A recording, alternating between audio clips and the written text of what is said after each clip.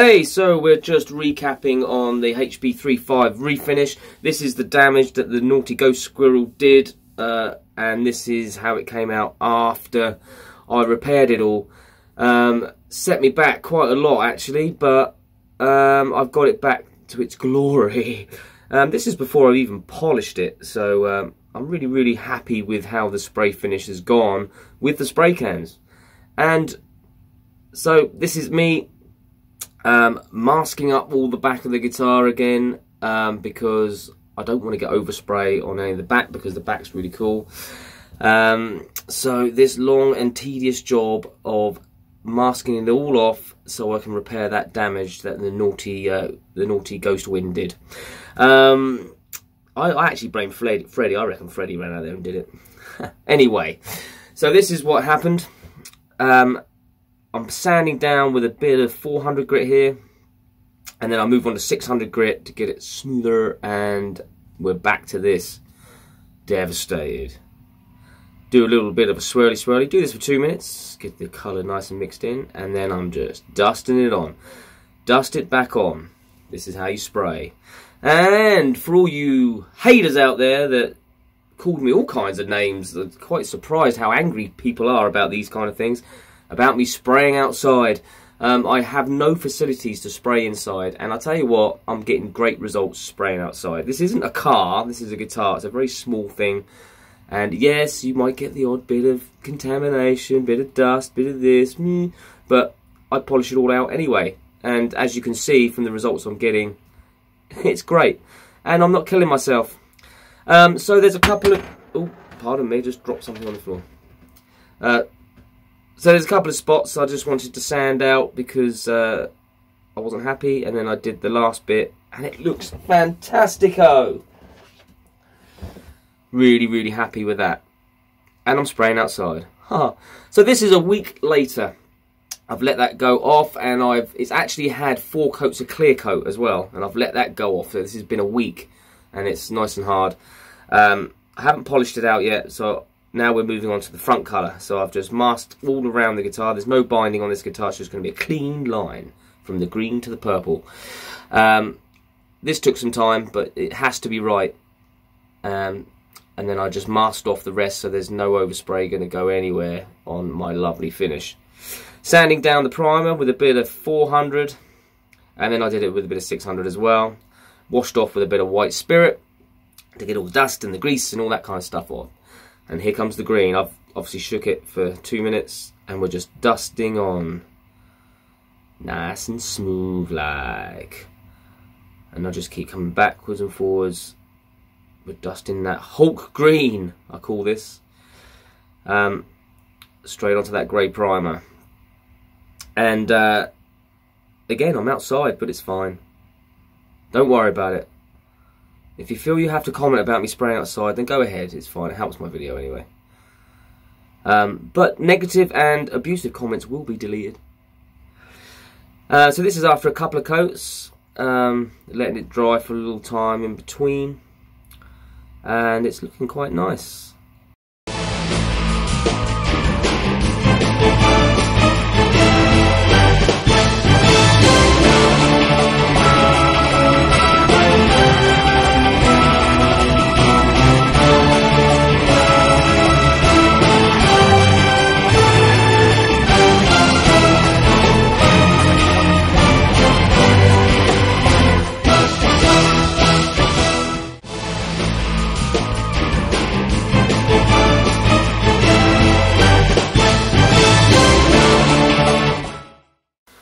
Hey, what's good YouTube? So, that's how the HB35 refinish is coming along.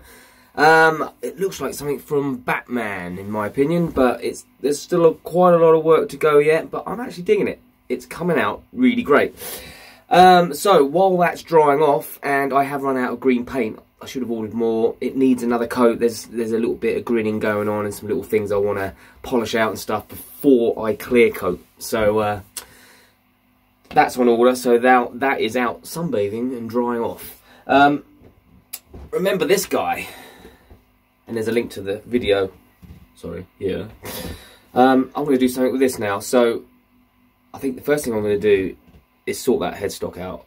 Ugh. Actually, no, the first thing I'm going to do is I'm going to strip it down. I'm going to take all the bits, and we're going to do something really cool with this body. You'll have to wait and see what happens with that. If you subscribe and click the little dingy dongy, click my ding dong, then you might find out what's going to happen to this.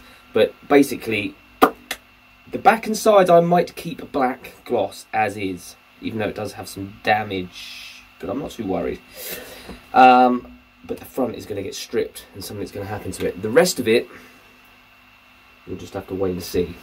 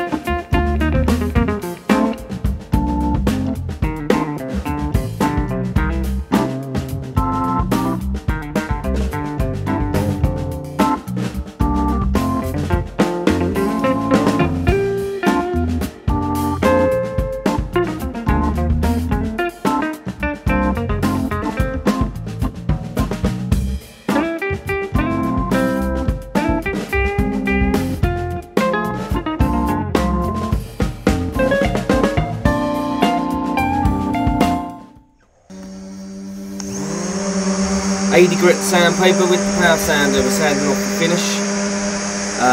It came off pretty easy down to the sealer coat. So yeah, that was. It took a few hours to get through it all, but it was worth it, I think. Get that horrible black gloss off of there, and the wood underneath was surprisingly nice. I'm really digging the grain on it, so I was quite happy to discover underneath that it's quite a nice piece of wood. So done the front and then sanded it all back to working way up to 320 grade sandpaper, and then back on the 80 grit for the back and the sides.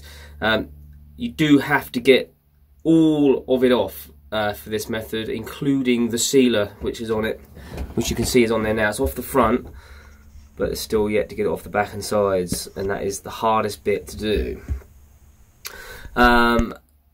With a little help from a blowtorch, of course, but this is the blowtorch method.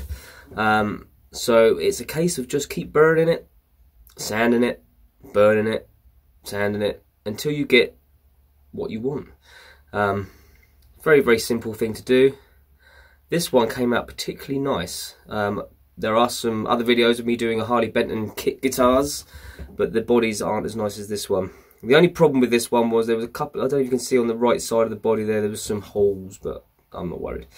So once I've done all that and got it to the colour I wanted, I'm just rubbing some purple RIT dye, it's like a water-based dye, into the grain.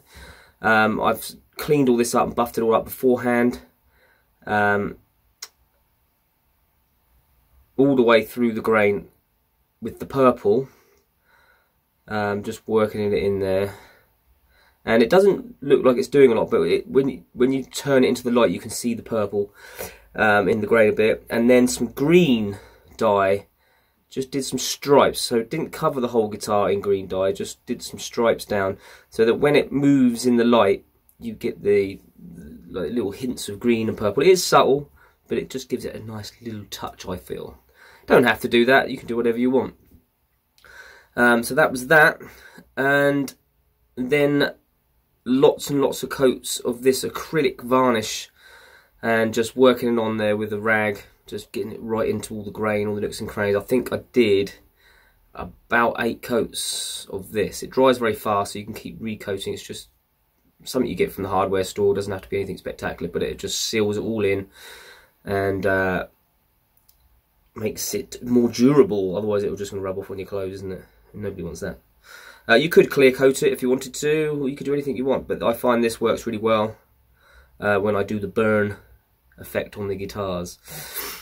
So yeah, very happy with how it all turned out. Don't forget to check out the other videos as well.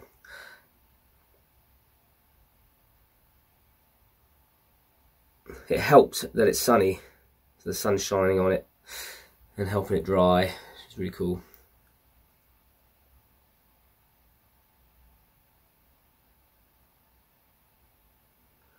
And there you have it, folks.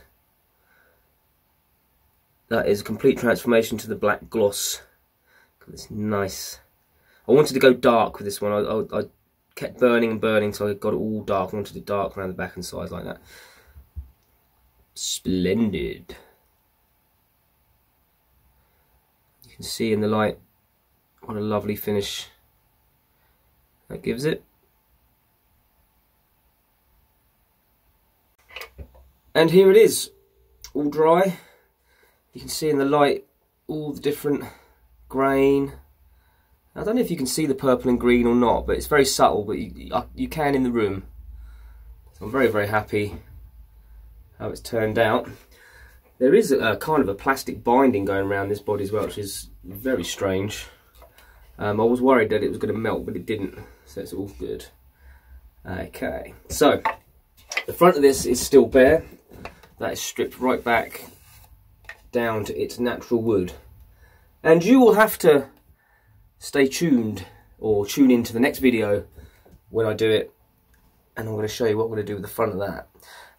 So don't forget to like, comment and subscribe, and click my little ding dong, and you can stay up to date with what's going on with the Harley Benton guitar and this cool Les Paul guitar as well. So, peace. Till next time.